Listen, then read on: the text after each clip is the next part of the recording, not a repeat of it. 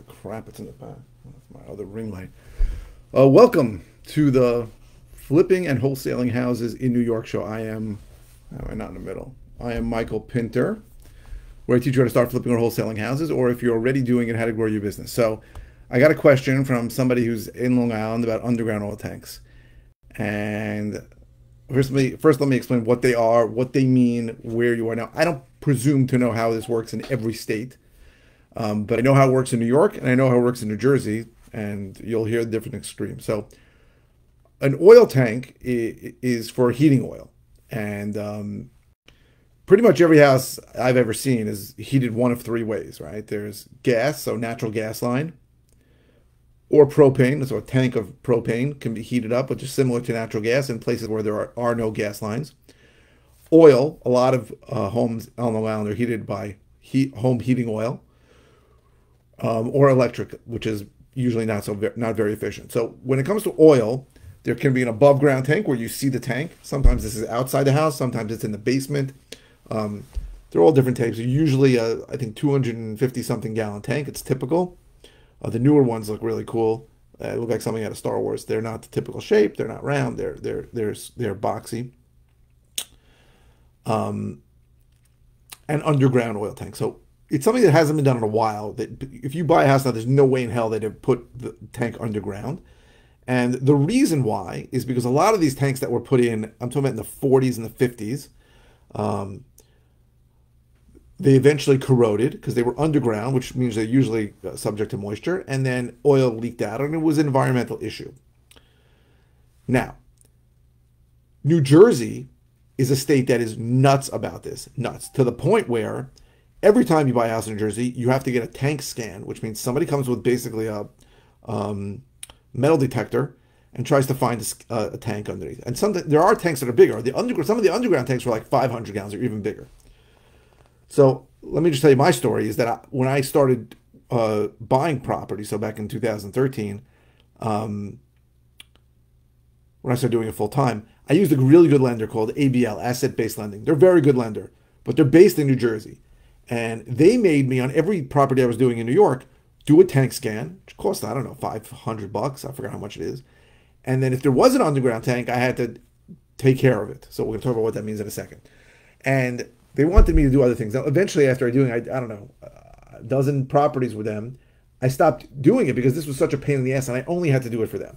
And then I realized what was going on, because New Jersey is nuts about this, right? Nuts. If there is an underground tank, you have to deal with it. So there are only two ways to deal with an underground tank. One is to dig it up, which is a huge pain in the ass. Remember, some of these 500-gallon tanks are tremendous. You have to dig up, in essence, the whole front or backyard or a big chunk of it.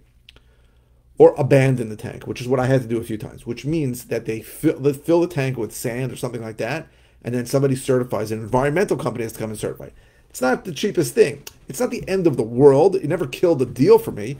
It was just a pain in the ass that I had to do. So let me explain what's there. So if you're in New Jersey, and there might be other states where this applies, I don't pretend to know every single state, right? And you have to know what your state's policy is.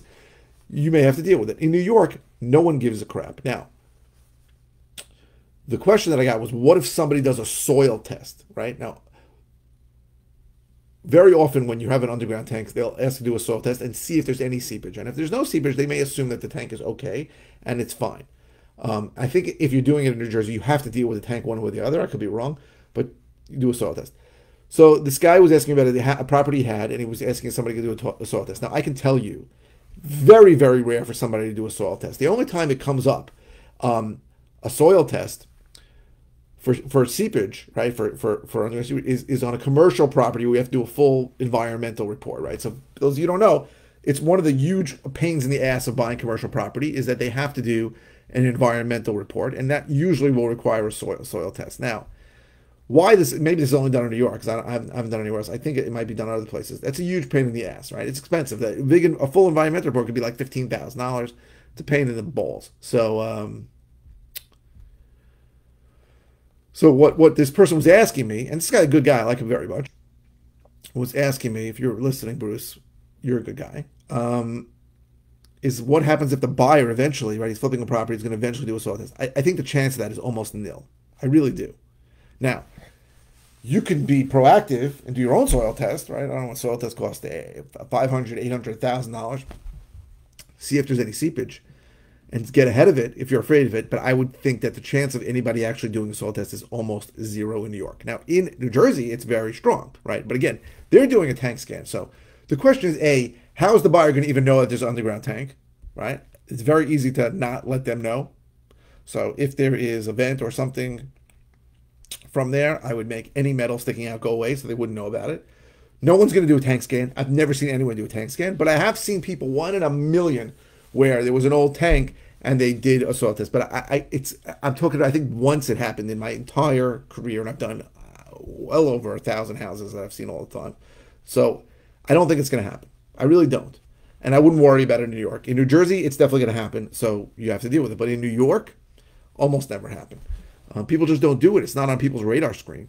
So, but the first thing I would do if I were you is I'd make sure there's no evidence of an underground tank.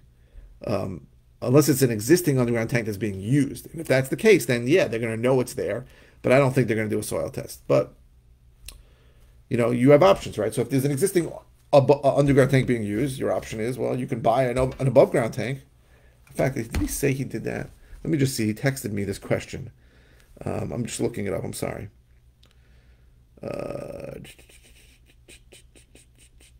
Sorry. Okay. Blah, blah, blah, blah, blah. Buying an REO, such thing. The house has been vacant for a few years. I have concern about possible leaks. Given the he's saying that he doesn't want to get a soil test because you have to, if there is leakage, then it's going to get reported to the DEC, the Department of Environmental Control. So I could abandon the tank and install above ground, but I'm not sure they test beforehand, which is the same reporting requirement. So I would say what I would say is I wouldn't even bother abandoning the tank. I don't think anybody's going to check for it. If you put it in an above ground tank, that's going to be the new tank. No one's ever going to know there was an underground tank. They shouldn't know there's an underground tank. Or if there was, they're not going to care about it. So if you have any concern that leakage of an existing tank, I would just buy a new tank. They're not that expensive to install. They're much less than I thought. They're like $1,000 to install. Well, at least that's the last time I installed one. And then erase any evidence of the underground tank. So get rid of the fill. So have somebody come with a sawzall, cut off the fill, put dirt over, that kind of thing. The fill's where the oil goes in. So that's what I would do, right? I would just avoid it completely.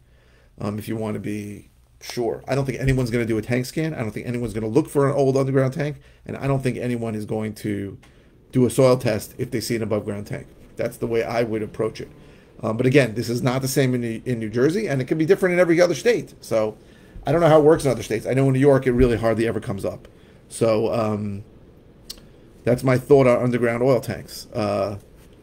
And be careful if you use anybody based in New Jersey. If you have a buyer in New Jersey, he may ask you for a tank scan. If you have a lender in New Jersey, they may ask you for a tank scan. People in New Jersey are nuts about tank scan. I don't know why that is. I actually Googled it. Why?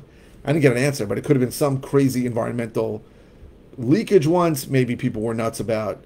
I don't know why. Maybe some environmental governor came and was around it. But the law in New Jersey is much stricter than any place else. So you got to be careful in New Jersey. But I don't know of any other state that's nuts like New Jersey. So my advice is to, in New York, if you have a situation where you're afraid there's an old underground tank that's leaking, get a new tank installed, use the new tank, get rid of any evidence of the old tank. Now, I'm not trying to tell you that you should go pollute waters, right? The chance of it leaking is small too. There may not even be any oil in it, right? It probably isn't if it's been vacant for many years. It probably sucked all the oil out and the boiler went out. So especially putting a new boiler, put it in a new tank, no problem. If you know there's leakage, you have to take care of it, right? You have to abandon the tank, and you got to treat the leakage. That can get expensive if it's really sunk into the soil. But it doesn't happen often. Usually the leaks are very small. They usually can be treated in one area. They'll take soil samples in a few places, and if it's just around the tank and you abandon the tank, they're just going to assume that eventually it will dissipate into the. But if it's minor leak, it's not a big deal. Right? What you're really looking for is a major leak where it's some kind of contamination for the soil. So I hope this was helpful.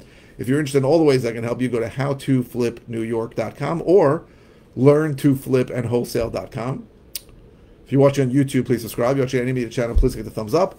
The likes really help the algorithm. A lot more people have been liking, therefore a lot more people have been watching, and it just keeps circling around. And I really appreciate everyone who's been liking, everyone who's been watching, And please keep the comments coming. I post 5 times a week. Your questions give me topics to discuss. You don't have to ask a question about the video you're watching. It can be about anything. And if it's a simple answer, I'll just reply with an answer. If it's something that I've covered recently, I'll send you a link to a video. And if it's something that I haven't covered in a while, or something like this that I've never covered before, I'll be happy to do a brand new video on it. So thank you very, very much for watching. I really appreciate it.